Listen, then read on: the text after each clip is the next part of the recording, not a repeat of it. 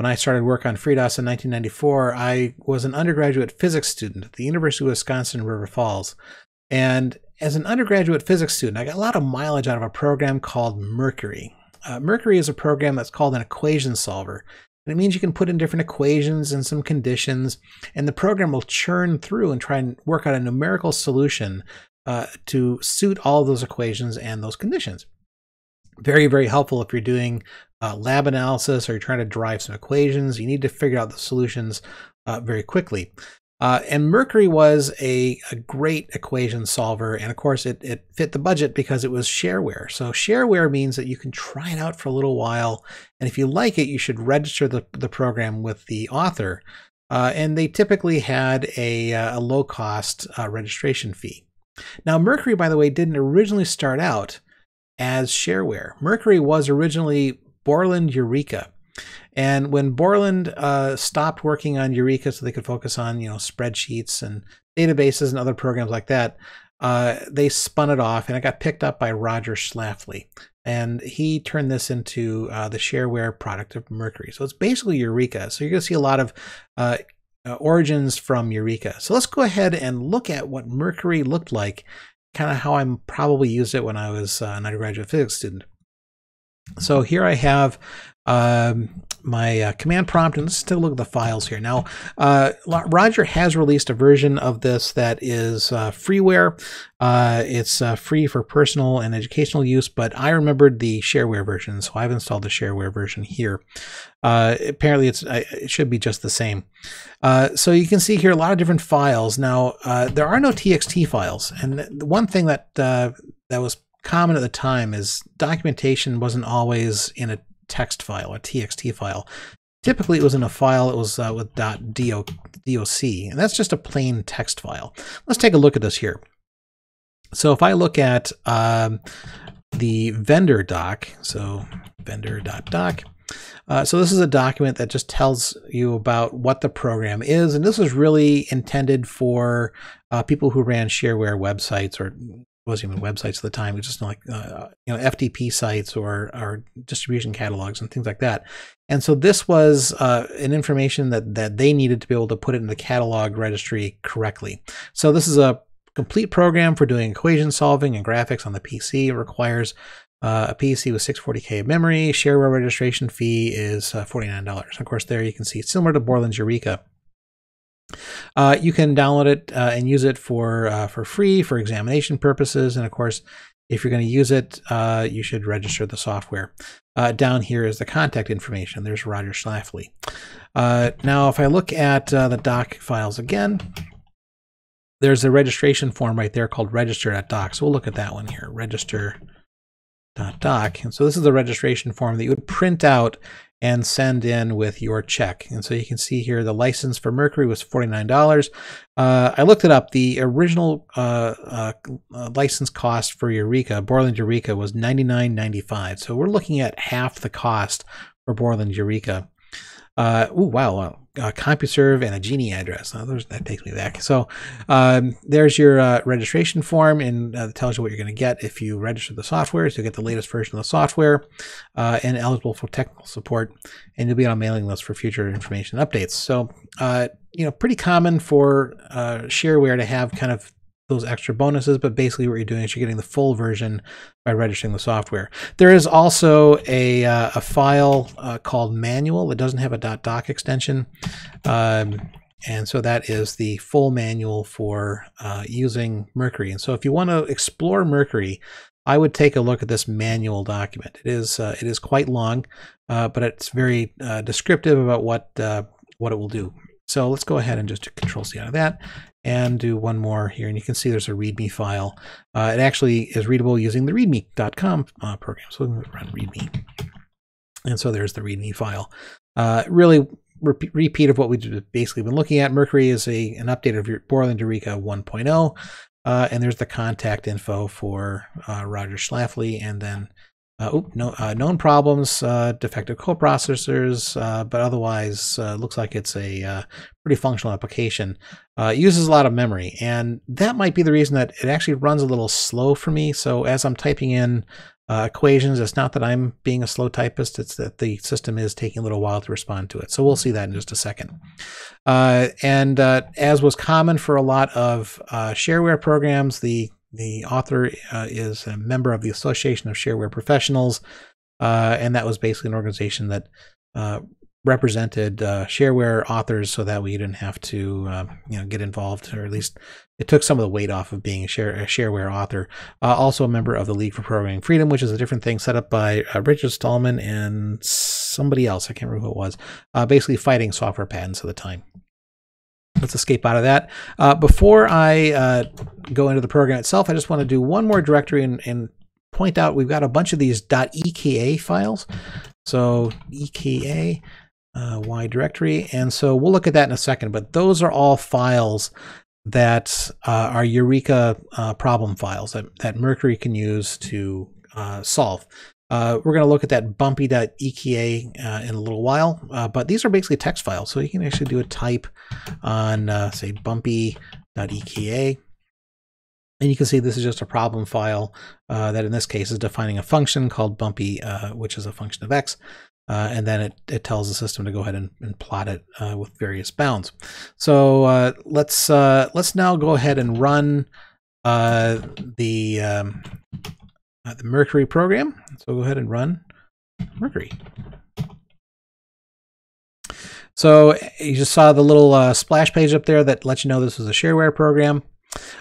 Before I go into the program itself, there is help over here on the right hand side, so I just highlighted that and just hit return. You can see different help topics in the application, so you can look at the different menus and you can see the different expressions you can solve down here, the functions that it has. So I'll hit return on that.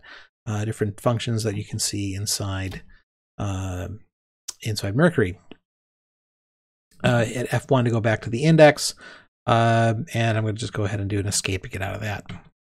So what you'll need to do is it's kind of like a mode-based editor like VI, where you're in one mode or you're in another mode. And so in this case, you're either in the menu or you're not in the menu. So there's no like bringing up the menu. You have to escape out of a window to get back to the menu. But right now we're in menu mode because you can see the menu moving around as I hit my keys. Let's go into the edit menu. So we're going to do edit up here on the menu and hit return. And now that highlights the edit box. So what are some things you can do in this? And by the way, it's selected. This is going to be called noname.eka if I choose to save it. So what are some things you can do with this? So maybe you're trying to do a simple evaluation of a function. And so, maybe you're looking at the gravity function or the physics equations of motion, where y is minus a times t squared plus a velocity times time. And maybe we have an initial condition in there, but it might be 0. So that would be the other thing you'd have on there is an initial y position. And then you'd want to put in some values. And so you might say, well, what's it look like at t equals half a second? And the acceleration of gravity, what is the acceleration due to gravity? Acceleration is, we'll call it 9.8, which is pretty close. And what was my velocity in this case? Well, the velocity might have been, let's just give it a number of, let's say 2. And so now I've put in an equation and various conditions, and this is just a very straightforward evaluation to calculate y. And so I want to go ahead and solve for that. So let's go ahead and hit escape. That brings me up into the menu up on top, and now we'll go over to solve and hit return. And so it's just going to do a straight calculation of what we find in there. So now it's activated the solution window on the bottom, and you can see the solution to the problem is it's minus 1.45. There's telling you the other variables. Acceleration was 9.8. And on the right-hand side, it's telling you what that actually would have worked out to as a fraction of regular numbers. And so, yep, 9.8 is 49 divided by 5. And there's t and v, and then down below it's got residuals and derived equations. So this is kind of helpful if you are trying to work out, the solution to a problem, and you maybe this is maybe a little too simple because you could just plug in these numbers in your calculator on your own, but that's something that that you could certainly run. Let's try another one here. Let's go up, hit escape, go back up to the menu. I'm just going to clear that out just by choosing a new one here. So let's do File, New, and I don't want to save that one, so do N on that. All right, so let's go back into the Edit window. And so let's say you want to see where two functions intercept. And so maybe we've got y equals, let's do a cosine function. So it's the cosine of x, but we're not going to center it on 0. We're going to actually push it up a little bit. So let's go ahead and add 5 to that. And then we're going to also do another one, which is a line. And we'll just say y, in this case, is x, well, let's say -1. And you could solve this graphically. You could just, draw it out and see where y equals x -1 and where y equals the cosine of x plus 5, where they happen to intersect. You could also try to do various other things by, solving for x on the bottom and then plugging that into the first equation, and that would allow you to solve for y. Or you could just plug it into Mercury and have Mercury do it. So now we've entered that, we'll hit escape, and we'll go back into solve. And you can see on the bottom it's telling you what the solution is. So the answer is y equals 5.8458 and some other stuff. And that's the value of x. And down below, of course, it's telling you the residuals and derived equations. And so it's figured out, yep, it basically took the bottom equation and it solved for y, and then it was able to, it was able to basically put those two equations together. Actually, it was able to say cosine, the first equation, since they're both equal to y, it was able to actually just plug those together, and then from there solve for a value of x. That actually is a way to do it as well. And so down here you can see the different residuals and other information that pulled about the equation. Let's do another one. So let's hit escape, and we'll go over to File, and let's start a new solution. Don't save that one. Let's start up a new one. So now we've started a new one. Let's look at two lines, or not lines, but curves. And oops, that's nothing to solve here. Do an edit. Over to edit here. Let's do a curve that is just y equals the cosine of x, and then we'll do oops, misspelled that. And cosine of x. And then let's do another value here where x is the cosine of y. And so that's an interesting graph, because you have the cosine function running left to right, but you also have the cosine function running up and down. And how do you solve that? Well, you basically could solve that, and Eureka is going to solve it by taking the bottom equation and just saying, okay, well, x equals cosine of y, so it's going to plug it up to the top and say y equals the cosine of y, and then find a value for where they happen to be the same value. So where does y equal cosine of the cosine of y? That's an interesting equation.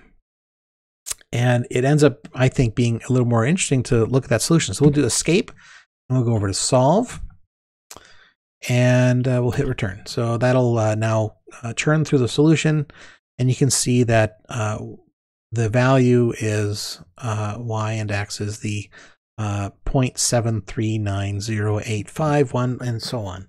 And in fact, if you put that into a spreadsheet, and you say, what is the cosine of 0.7390851, and then do the cosine again, yeah, that actually continues. It is the that is the value that stays. The value of that x is the value that comes out of the cosine of x. And so down below, of course, you can see the different residuals and derived equations. And so this is very helpful as I said, in physics, to try and look at problem sets and get a jump on solving some of those interesting equations. Now let's look at an existing problem file. So let's hit escape to get back to the menu. Let's actually do a chart. And so we're going to do a file and we're going to do a load. Now it doesn't have a browser, so you have to kind of know what a file browser. You have to kind of know what file you want to look at. So I looked at Bumpy. Ends up being an interesting chart, so we'll look at that. So bumpy.eka. Return on that, and no, the current file, I should not save that, so N for that. So here we've loaded bumpy.eka. So this is defining a function called bumpy, and it's doing it in a slightly different way than we had done it before, because this is defining a function, basically like f of x. In this case, it's bumpy of x. And then it's going to tell Mercury to plot this function using those bounds and those number of points. So what you'll do is you, to do something like this, you want to define the function. This is defining a function using a colon equal. And then we want to go into solve. And then once you've solved it, it basically will, has now worked out all the math it needs to do behind the scenes to go over to graph. And now we can do a view. And so now as he gets, this is what that function looks like. Now, if I were to hit escape and get back out of that, I probably should have shown you what it looks like in the menus if I didn't have that. So let's go ahead and reload that file. And yeah, the reason you needed to run that solve first is if you go over to the graph menu, it's all disabled because you can't view it yet because it needs to be solved first. So again, you go back to solve and it solves the equation. And then hit escape to get back into the menu and then go over to graph. And then you're going to view it. So this was also very helpful. If you're trying to graph something for a physics project, this allows you to create a chart of it. And you can include that in your lab homework. So just wanted to show off what Mercury kind of looks like. I'll put a link to where you can download a copy of Mercury. Right now, I'll go ahead and exit out of the program.